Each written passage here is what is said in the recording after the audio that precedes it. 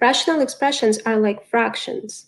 They have a polynomial in the numerator and a polynomial in the denominator. Those polynomials can be of different degrees. For example, 1 over x is a rational expression. 2x over x plus 1 is a rational expression. Or x minus 3 over x plus 4 is a rational expression. As you can see, rational expressions contain a variable in the denominator. Every time you work with a rational expression, you need to state a restriction for it. The restriction is stated on the denominator. It should be a value that could potentially make your denominator equal to 0. And since you cannot divide by 0, that value should be restricted. In the first one, x cannot equal 0. In the second one, x plus 1 cannot equal 0, so x cannot equal -1. Here, x plus 4 cannot equal 0, so x cannot equal -4. If you tried subbing in those values in for x in the denominator, you will see that you will end up with a 0. And if you divide your numerator by 0, the answer will be undefined, because you cannot divide by 0. Now let's see how we can simplify rational expressions. Let's simplify the following rational expression. We have an expression in the numerator and in the denominator.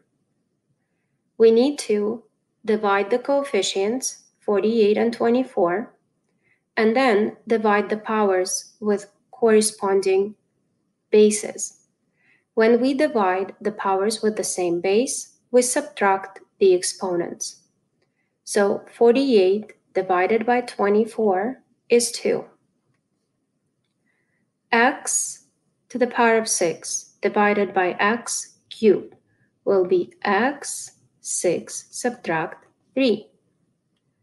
Y 2 subtract 2. Z 5 subtract 4. Now let's continue simplifying.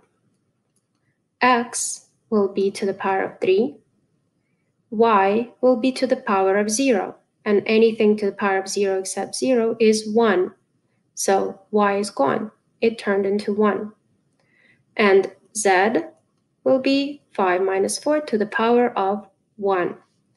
This is the simplest form of the above rational expression. We still need to state the restrictions though, because there are certain values of x, y, and z that will make your denominator 0. So if I take each value in the denominator and set it to 0, then x cannot equal 0, y cannot equal 0, and z cannot equal 0. Because if I multiply 24 yz by 0, I'll get 0. If I multiply 24xz by 0, I'll get 0. And if I multiply 24xy by 0, I will also get 0. Let's try another one. In this rational expression, we have two quadratic expressions, one in the numerator and one in the denominator. In the numerator, we have a difference of squares, x squared minus 9. In the denominator, we have a simple trinomial. Before we can simplify this rational expression or state restrictions, we need to factor each part of this rational expression. So the numerator factors into x minus 3 times x plus 3. The denominator factors into x plus 3 times x plus 4. Now we can state the restrictions. The numerator has two factors, x plus 3 and x plus 4. We're going to set each one of them to 0. X plus 3 cannot equal 0. Therefore, x cannot equal -3. x plus 4 cannot equal 0. Therefore, x cannot equal negative 4.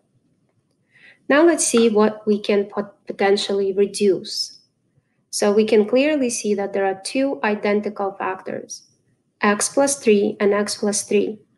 Everything is multiplied here, so we can reduce these two.